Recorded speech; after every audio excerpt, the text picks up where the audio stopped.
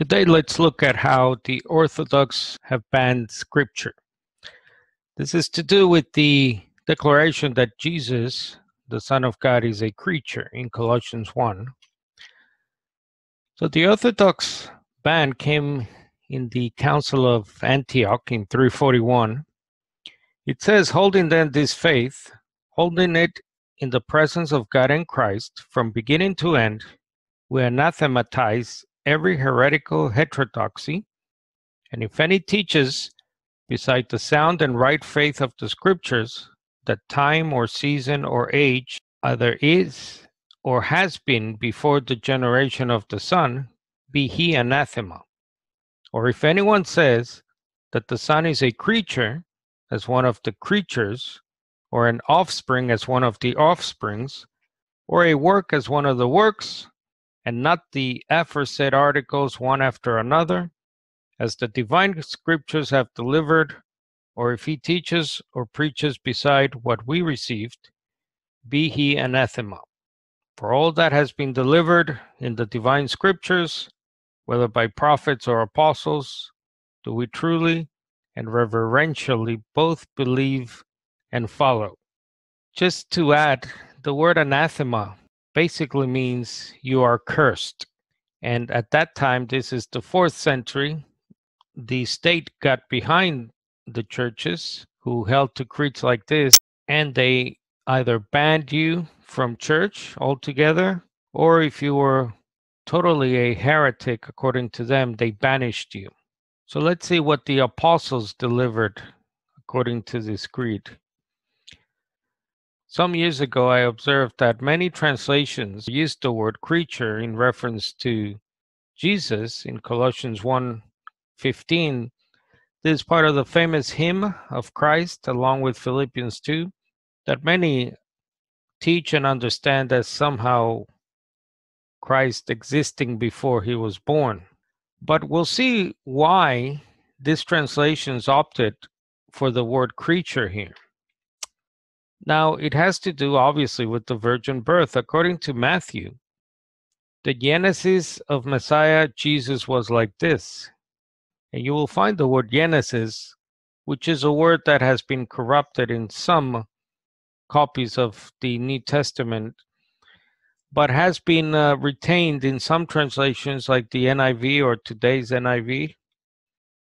And then the account in verse 20 goes on to talk about the child begotten in Mary, resulting from the creating power of God's Spirit.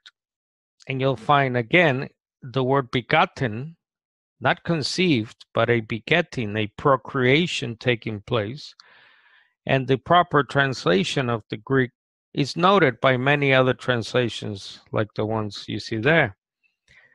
The other reason the Son is a creature, to Paul in Colossians, the other account of the virgin birth, Luke goes on to tell us that the Holy Spirit came upon the Virgin Mary, the power of the Most High.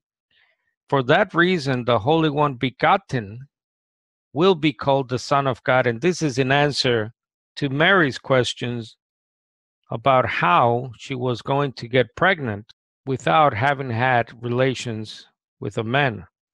Now, there are evangelical concessions to this clear New Testament teaching that Jesus is a creature, part of the creation, that is, as the Son of God. The famous Adam Clarke in his commentary notes, to say that the Son was begotten from all eternity is, in my opinion, absurd. And the phrase eternal Son is a positive self-contradiction. The conjunction of these two terms, Son and eternity, is absolutely impossible, as they imply essentially different and opposite ideas.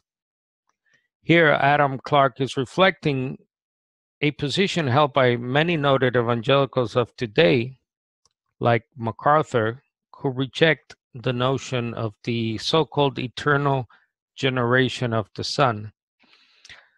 We have another quote here from Van Buren, that Jesus of Nazareth, born of Mary, had existed with God before the creation of the world would be worse than unintelligible.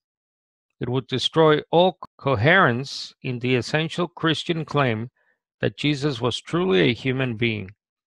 Jesus of Nazareth began his life, began to exist at a definite time in history. The Word became flesh. Lastly, we have Dr. James Dunn, who has been the premier, I would say, Christological writer, expert of, I don't know, the last 40 years at least.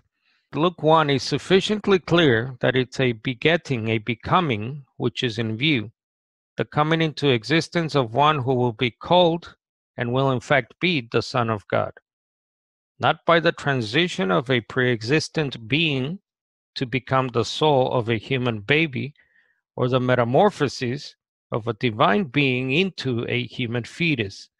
Similarly, in Acts, there's no sign of any Christology of pre-existence.